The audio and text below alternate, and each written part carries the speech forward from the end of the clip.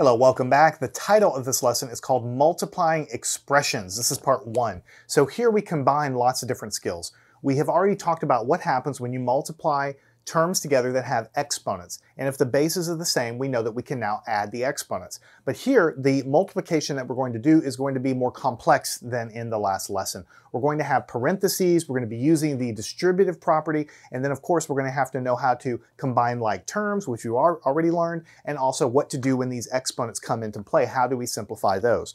So let's just jump into our first problem. Let's take a look at if you have x and you multiply it times parentheses x plus 1. Now, when students look at this for the first time, a lot of times they just flip out because it is so unlike anything we've ever learned as a younger student. It looks just so difficult, right? But just take it one step at a time. What do you have? You have x, which is just some number. I don't know what it is, but it's something out there, some number, some unknown number.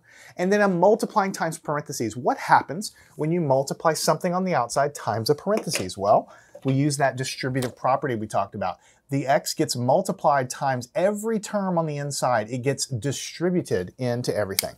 Now, before we go on anymore, let's just review that distributive property. Let's say we have 2, and on the parentheses, on the inside 3 plus 1. All right, so what do we do here?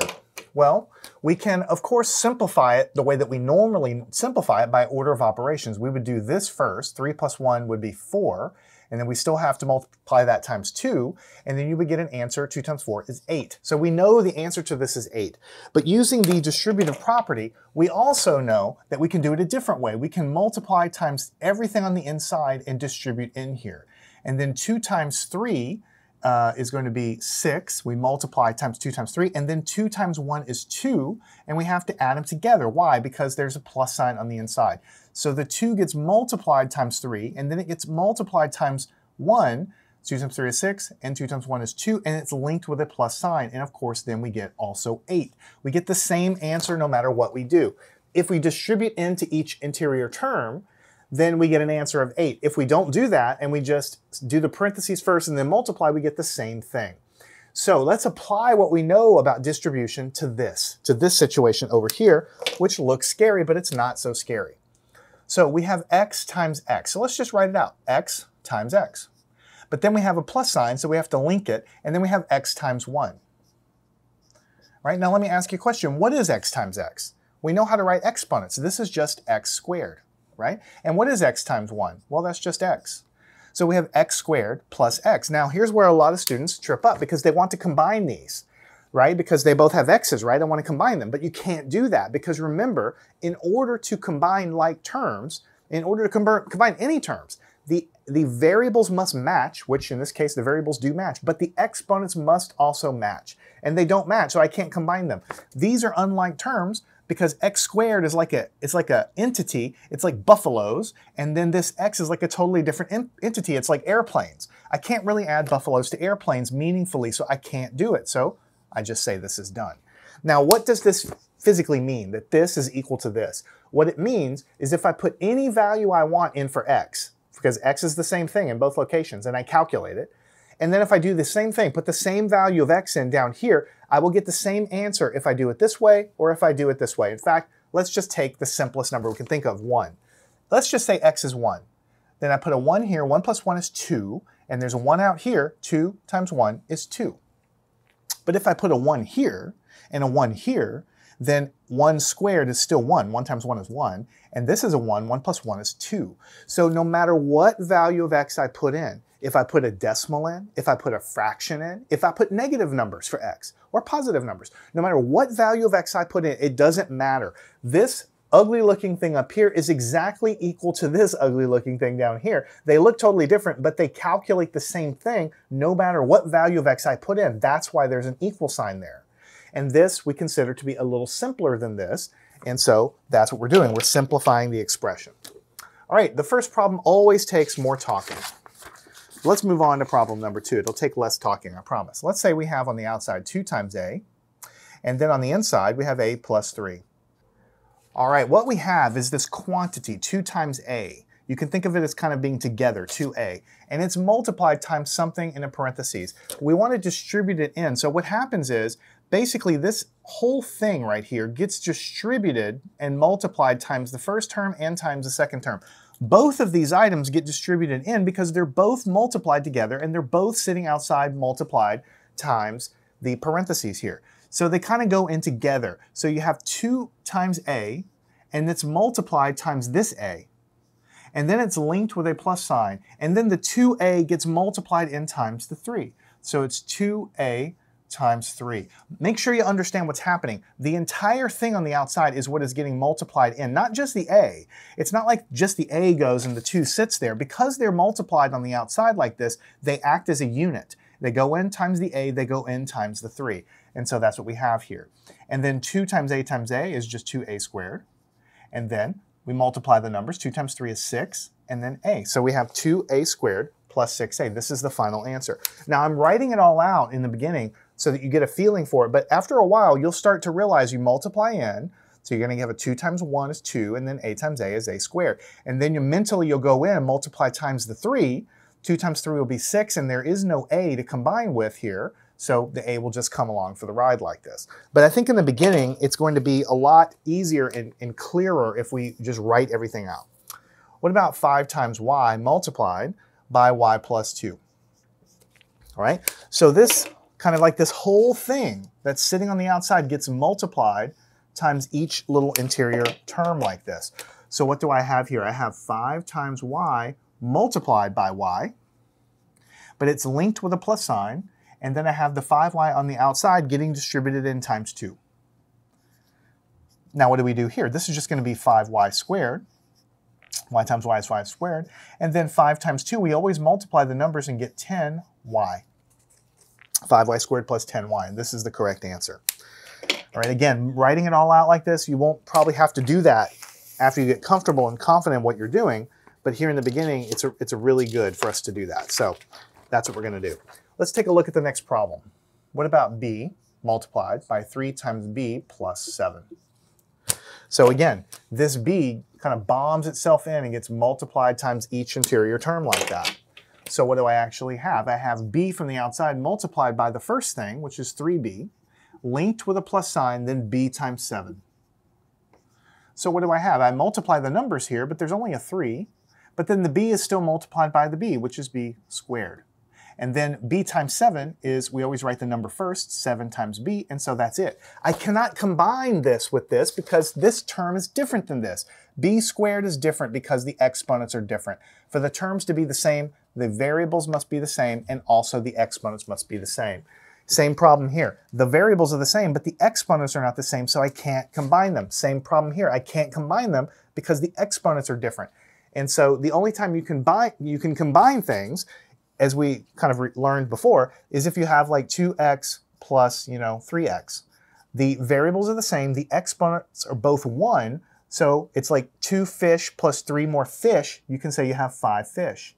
Or as another example, what about 3x squared plus 6x squared? The variables are the same and the exponents are the same, so this is the same type of term as this, and so 3 plus 6 is 9, and so you could say 9x squared. So it's like, 3 buffaloes plus 6 more buffaloes. When the terms match, it's like the objects are the same, so you can add them. But here, the objects are totally different. The objects are totally different. The objects are totally different, so we can't combine it any further than what I'm writing down on the board. All right, next problem. Let's say we have a 7x on the outside times 2x plus 3. Now let's try to do this without blowing it all out. And then we'll still blow it out at the end, but let's try to do it first. We're going to take the 7x and multiply in. When we multiply times the first term, we multiply the numbers. 7 times 2 is 14. And then we're multiplying the x's. X times x, same base. Both exponents are 1. We add them. 1 plus 1 is 2, so 14x squared. And then we link that with a plus sign, and we distribute the n times the 3. We multiply the numbers. 3 times 7 is 21. And then we have this x times, there's no x's to combine with, so the x just comes along into the answer because there's nothing else to combine it with. So 14x squared plus 21x, that is the right answer. But just as a check, because we're learning here in the beginning, let's multiply it. It's going to be 7x times this first term, 2x. Link it with the plus times 7x times 3. And now you can more clearly see we're multiplying the numbers and we're combining these exponents by adding the exponents here. And then 7 times 3 is 21, and the x can't be combined with anything x. That's why, with any other x's, that's why it comes along into the answer. So we'll shift gears to trying to do it first without writing everything out and then checking ourselves. And eventually we'll take the training wheels off completely. What about 3 times a multiplied times 4 times a minus 2? Let's see and think what would happen if we distribute this thing in times each of these terms. Don't forget it's linked with a minus sign now. All right, so multiply here. We multiply the numbers. 3 times 4 is 12. And we multiply the variables. It's the same base. They both have an exponent of 1, so we add them. 1 plus 1 is 2, so it's a squared. Now we link it not with a plus sign, but with a minus sign. And now we have to distribute this in here. We've already got the minus sign, so now we're just looking at the number. 2 times 3 is 6. And a, we can't combine with any other a, so the a just comes along for the answer. 12a squared minus 6a. And again, because we're learning here, let's blow it out here. We have 3 times a multiplied by the first term, 4 times a, linked with a minus sign, then the same 3a multiplied in times the 2. And now you can more clearly see we're going to multiply these numbers, and then we're going to multiply these variables, adding the exponents to give us a squared. The minus sign comes, the numbers get multiplied, and there's nothing for this a to combine with. That's why it flows into the answer like that. All right, let's move along. We only have, I think, 3 problems or maybe 4 problems left. Let's say we have 6 times y times 8 times y minus 7. What do we think we're going to do? We're going to multiply the 6y times the first term. 8 times 6 we know is 48. Multiply the numbers. Y times y, same base, we add the exponents, y squared. Now it's linked with a minus sign, and now we have to multiply these. 6 times 7 is 42. And y can't be combined with anything else there, so it just comes along for the ride. So 48y squared minus 42y. You see how I got the answer with really, it doesn't seem like I'm doing any work, but sometimes there's nothing to show other than you have to know the rules. So let's write it out just to practice here. We have 6y multiplied by the first term, 8y, linked with a minus sign. Then we have the 6y multiplied by 7. Now you see we're multiplying to get 48. We're multiplying to get y squared. Minus sign. The 6 times the 7 is the 42. The y, it just comes into the answer. There's nothing to combine it with. All right. One more where we kind of blow it out. After that, we're going to stop it. What about 4b times negative 5b plus 6?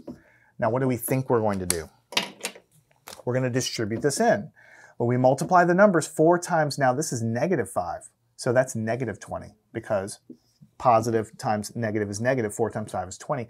Now we have b times b, that we can combine those exponents and add them for b squared. Now there's a plus sign linking this, and then we have this times the 6. We multiply the number. 6 times 4 is 24, and this b can't be combined. There's no b here, so it doesn't get combined with anything, and so the answer is negative 20b squared plus 24b.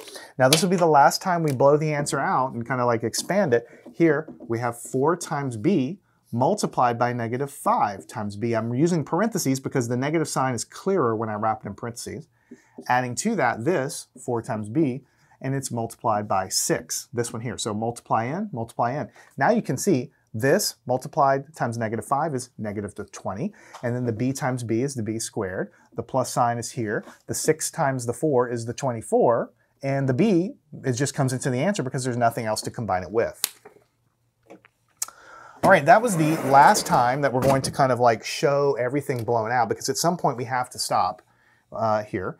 And so we're going to try to take the training wheels off here. 5x plus 7 on the inside. What do you think we're going to do? Well, this negative 3x, we're going to take this and we're going to multiply it in to both of these interior terms here. But it's a negative 3 times 5, which is a negative 15. Right? And then x times x, we can combine those. Same exponent, 1 plus 1 is 2, so it's x squared. And then the plus sign comes in as linking it, and then this has to be multiplied times this. 7 times 3 is 21, but because it's a negative, we're multiplying, it's going to be a negative 21. So check it out. We linked it with a plus sign, but now we have negative 21, and then x times nothing, there's nothing here, so it doesn't combine with anything, and it just comes into the answer. But notice what we have negative 15x squared plus, because it was linked with a plus, but now we have negative 21. Remember from earlier lessons, we know that when you have plus minus, plus a negative number, it's the same as subtraction. So you can leave it like this, but it's really way better. We're always going to write it like this instead. Plus minus, we just write it as subtraction. 21x, like this. Negative 15x squared minus 21x, and that's going to be the final answer. All right, let's take a look at our next problem. What about negative 9a multiplied on the inside by negative 2a minus 1? All right, what do we think we're going to do? We're going to multiply in. We have a negative 9a times this term, but it's negative 9 times negative 2. That's a positive 18. So this is going to be positive 18, and then the a times a is going to add those exponents for a squared. We link it with a minus sign from here, and then we're going to multiply negative 9a times 1. And so what we get here is, on the inside here, it's going to be 1 times the negative 9a here, and so it's going to be negative 9a. And so we're going to have 18a squared. Double negatives always make a positive, so really this becomes a positive 9a. And so we get 18a squared plus 9a. Now there's two ways to think about it here. I'm teaching you that when you distribute in, this becomes your sign, and then you multiply in times the 1, and then you have to change the signs. But really, you can start to think of it as when I take this thing on the outside, and I multiply it in times this second term, the second term really is a minus 1, a negative 1, really. So instead of just thinking about it as linking it with a minus sign and then times 1 and then change it later, you can also think of it as negative 9a times negative 1. And that's going to give you positive 9a. So there's different ways to think about it. So this times this negative 2a gives us the positive term. And then we could just literally write down that this negative 9a times negative 1, because this is kind of like the term you're multiplying by, negative 1 there, is going to give you a positive 9a. So however you want to think about it's fine with me. As long as you're consistent and you get practice and get the right answers, I'm fine with it. So here, I'd like you to practice multiplying these expressions. We're combining lots of different skills. We're combining the distributive property, along with combining exponents by adding the exponents, along with simplifying, expressions. And we now know that we cannot combine these because this term is an a squared term and this term is an a term, and they're different, even though the variables are the same. This is different than this. The only way that you can combine these further is if like what I taught you right at the beginning of the lesson. If the variables are the same and the exponents are the same, then you can combine them. Same down here, you can combine them by addition. But in all these cases, we end up with things that we can't combine, so we have to leave it like that. And you have to get used to seeing that. So practice all of these, and then follow me on to part 2. We'll continue building your skills with multiplying expressions.